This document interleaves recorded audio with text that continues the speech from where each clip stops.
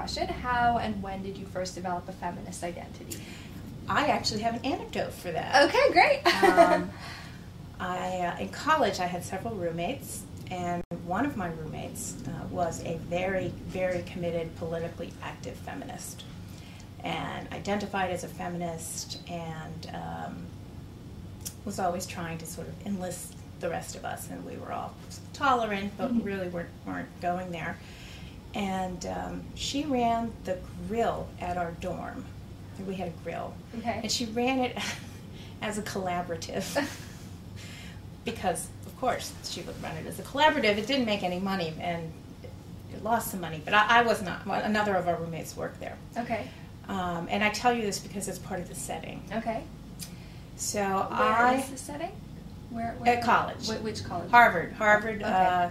Harvard College, Harvard University, Mather House, the house grill, which is on the bottom floor. So it's like, it's a kind of ugly concrete building, and there's a grill in the back, and then little tables and stairs that go up to other public spaces. Okay.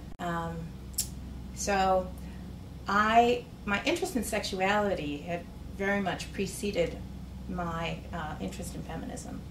And I was doing a paper for a class in the history of sexuality with Alan Brandt, who just wrote a fantastic book on the history of smoking. And I was comparing the ways in which sex was described in the Kinsey Report on Women and in the Height Report, which was published in '76, and this is in 1983. And I'm reading the Height Report and got to a part of the Height Report that described how essentially missionary positioned sex was really not particularly conducive to women having pleasure or orgasm. And all of a sudden, everything Helene had said clicked. It was just that one paragraph, page 136. And I said, oh my God, I'm a feminist. I get it. And I ran down to the grill where Helene was working and Thanya was eating the profits. And I said, Helene, I'm a feminist. I'm a feminist. I get it. And I'm carrying around my Height Report, showing her on the page what it was. And she burst into tears. And I burst into tears. And we celebrated by eating a huge amount of her homemade boursin cheese. She had a great recipe for it. But so it was a very memorable moment. And it was also completely connected to sexuality, which is where my intellectual commitments had started out. And so it makes sense to me in retrospect that the context in which feminism suddenly became clear, and of course once you see it, you never stop seeing it, right? Basically gender inequities was what I saw. It's always been there ever since. Okay, and did you have any involvement with the feminist movement after that? I've never, I'm trying to think, I was never involved in NOW or any of the any organized feminism outside of psychology, actually, because I was really on an academic track. I did work at places that contributed knowledge, because I wanted to do research, I knew that, to enable feminist activists to do the work that they were doing. I did attend the Feminist and the Scholar conference, but not the one in 1984 that was about sexuality. Okay. I attended a different one. So I guess, but that again is sort of at the crossroads of activism and academia at Barnard. I lived in New York at the time. I worked for the Alan Guttmacher Institute, which was the research affiliate of Planned Parenthood. So not a very feminist organization, but certainly a context in which I could see how not having a feminist orientation really limited the questions that were being asked and thus the information that was being gleaned. So things like noticing that none of the people, mainly men, gathering all the information about abortion statistics had ever been in an abortion clinic, right? And saying, well, there's something wrong with this picture. There's more to the story than this. And at the same time, I was not, well, I went to school for a little while because I could take classes for free, so I did.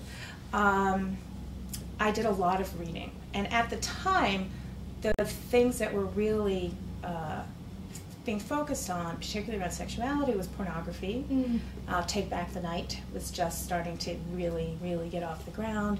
Radical feminism versus, I suppose, liberal feminism. And again, this is really within sexuality, that these were the conversations and arguments that were going on. It's called the sex wars. And, you know, is anything a woman wants sexually, is that women's sexuality, is that female sexuality, or is it impossible for women to know what they really want because we're all walking around with false consciousness, that which was essentially what Catherine McKinnon argued and Susan Griffin argued, well, the only way we can really know our sexuality is to leave the society and you know, just live as women, and then we'll find out. So I've read and read and read because I had a 9-to-5 job, so I could read, you know, a book a day. Right. And in New York, you can, you know, go to all these used bookstores, and since I had no money at all, you know, get a used book for $0.25. So I immersed myself in that, and so in the beginning, it's always been a very intellectual pursuit for me, as opposed to a, you know, go out and stand on the sidewalk kind of experience. I mean, I did at that time. I don't know if you all know about this.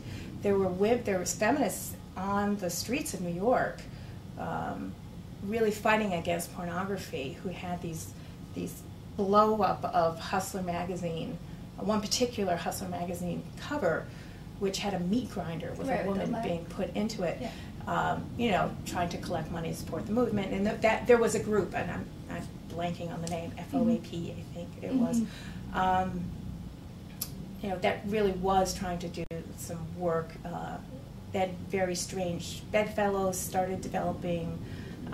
Very conservative folks who wanted to ban pornography to ban sex were aligning, or feminists were aligning with them because they wanted to ban these terrible images and etc. about women, and that's never a good idea. Always goes wrong, never a good idea. So that was sort of the context in which I came up.